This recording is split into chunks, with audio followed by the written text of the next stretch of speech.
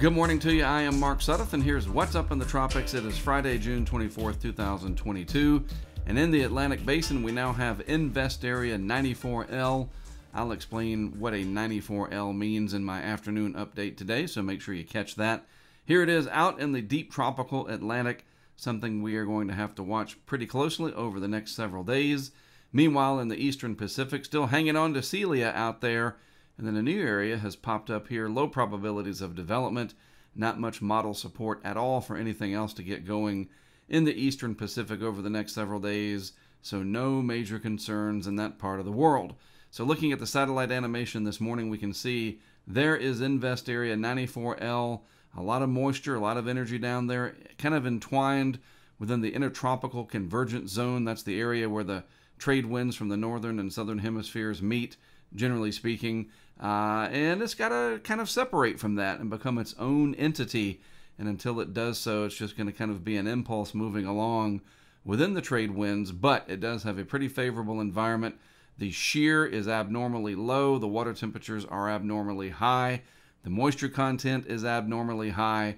And it does look like it's going to be all systems go eventually for this to develop. So our friends in the Windward Islands and then areas west of there are going to want to watch this really closely over the coming days.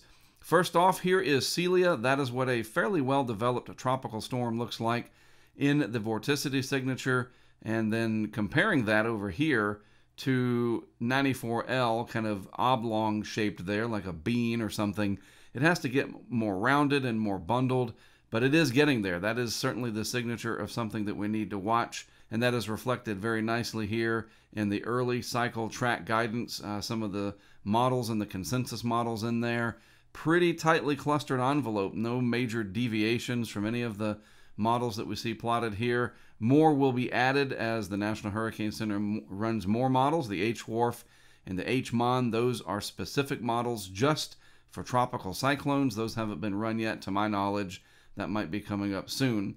Now looking at the European ensembles here from the weathernerds.org site, very clear that something is going to try to develop from this cluster of energy in the deep tropics and make its way off to the west and west-northwest with time. Where it ends up in the long term, we don't know for sure, but I think it's clear that early on, within the next 5, 6, 7 days, somewhere around there, this could be an impact for our friends in the Windward Islands, and then possibly even the southern Caribbean islands as well. So we will focus on that more and more as the days tick by. All right, I will cover all of this in greater detail in my afternoon update, the Hurricane Outlook and Discussion. You can catch that on YouTube and on Facebook. Thanks for tuning in. This has been What's Up in the Tropics. I'm Mark Sudduth. I'll be back with more for you on my afternoon update later today.